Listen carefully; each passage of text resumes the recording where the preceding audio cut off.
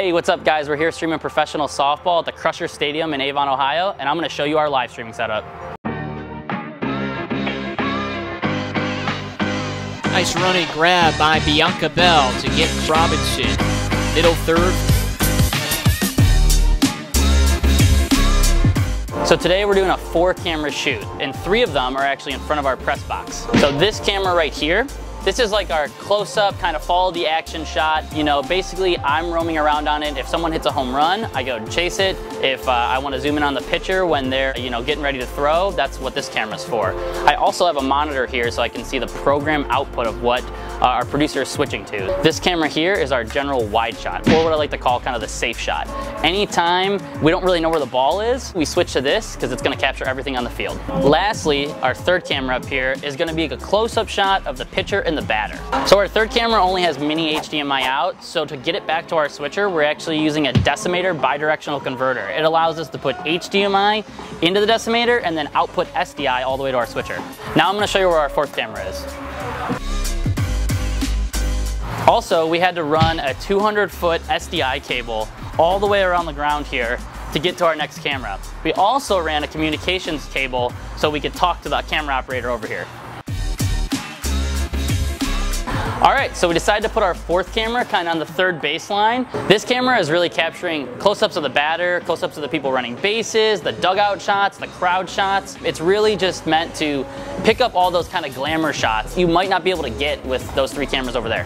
Back at beautiful Springer Stadium as you take in the night sky here in Avon, Ohio. So every camera actually has its own intercom headset. Really all this is for is so they can talk to the director and the director can talk to them about when they're cutting to their shots. So all 4 of those cameras you just saw run into our Blackmagic ATEM switcher, and we have that going into a Blackmagic recorder that's right next to it. They pair together really, really well because they sit so nicely next to each other. We have this Blackmagic recorder so we can record a backup just in case anything happens to the live stream.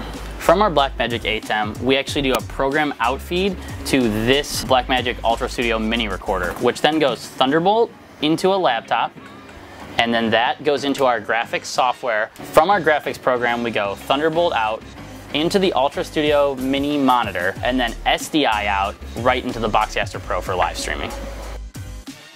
Here we have our multi-view monitor where our director can see all 4 of the angles that we've already described to you, and also this computer is running Blackmagic's ATEM software for switching these angles. So we actually control the switcher with this software from my computer. End of this season, heading into the championship.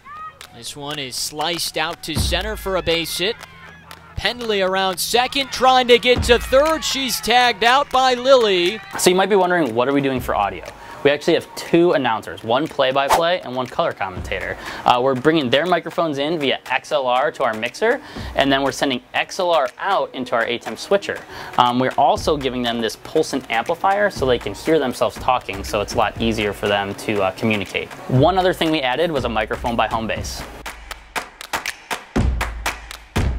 So I'm going to attach this shotgun mic right behind home plate, and it gets attached via XLR. The reason we're doing this is so we can pick up all that ambient noise in the stadium. We want to hear the crowd noise, we want to hear boos, we want to hear cheers, we also want to hear like the crack of the bat. The NPF. 2-2 is launched out to left center. Kwai Ning out of room, it's a home run. All that stuff you want to hear when you come to a baseball stadium. And of course, we can't forget we have the BoxCaster Pro doing all the streaming for us. This gives us the ability to stream to Facebook, YouTube, our website, the league's website, which they absolutely love. And it gives us high quality streaming at 1080p 60, which is amazing for sports. So that's it. That's our live streaming setup. If you have any questions, put them in the comments below. We look forward to hearing from you.